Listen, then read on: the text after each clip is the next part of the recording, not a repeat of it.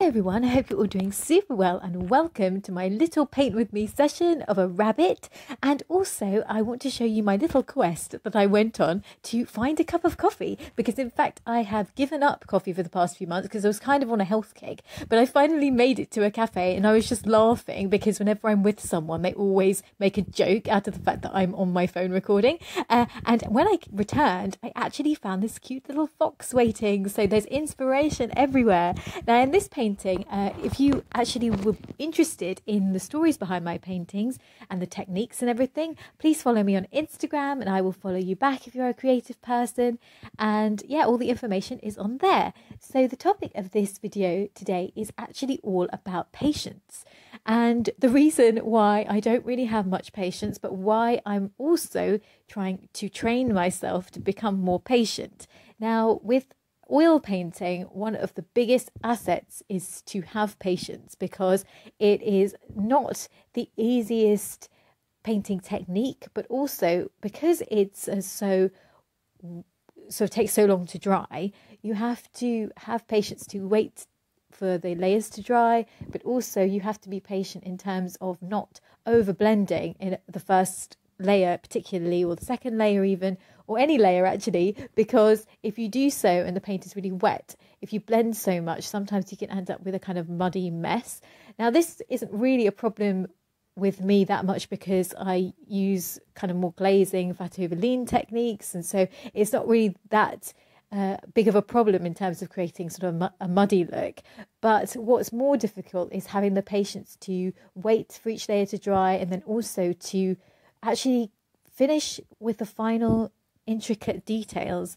And I do really enjoy doing details, but sometimes when I get to the end of the painting, I'm sort of so tired of it that I think, okay, well, it's still quite detailed, so I'm just gonna leave it. And it's not the best strategy, because afterwards when I go back I always think, oh, actually I need to do more details. So I will, even sometimes a few weeks later, go back to an old painting and just kind of touch it up. And so I'm trying to sort of train myself to be more disciplined when it comes to being patient and not to rush my paintings, particularly at the end. This situation only happens at the end because I think, okay, I'm near the finish line, I'm just going to go for it. And actually whenever I've been in any kind of art class or worked with other artists, I've always been the first one to finish my paintings. And whilst they have always said, oh, that's amazing because you're so fast, it's actually not quite the case. I don't think I am a very fast worker. I think I'd say I'm about average. I'm not really slow, I'm not really fast. But I've just finished because I've just felt that's enough, that's it, it's done, and then I try to move on from it. But I think it's not the best strategy, because I would actually like to have the patience to continue and to fulfill my full dream of how I wanted the painting to come out.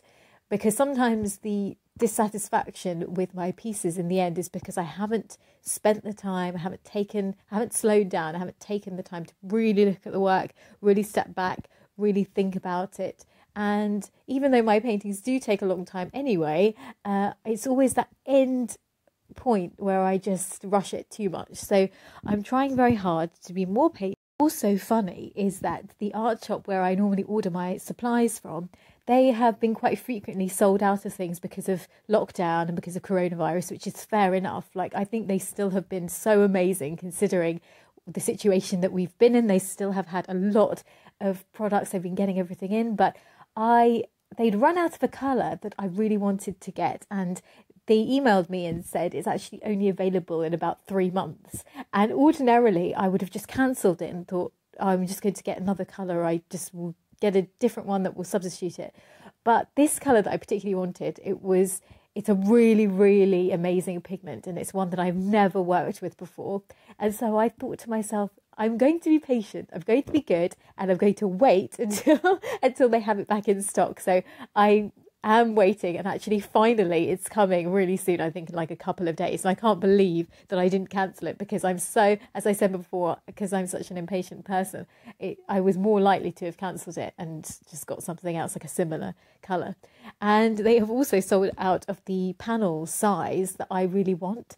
And luckily that's coming back in stock quite soon, but I was thinking, oh, I'll just get a different size. And I've done that so many times and then been really dissatisfied with the size that I've got. So instead of just getting any old size, I'm actually being strict and waiting for the exact size that I want. So I won't get something that's too big or too tiny, and I will have the perfect size, so then I can't complain and whinge about it. Another example of my impatience, actually, and this is just about kind of everyday life, is that sometimes when there is a delay of transport, trains I'm not so bad about, because basically trains are delayed so frequently, especially in London, so I don't get too angry about that or too impatient. It's not really anger actually that I get. I just get really kind of frustrated that I'm not going to get to somewhere when I thought I was going to get there.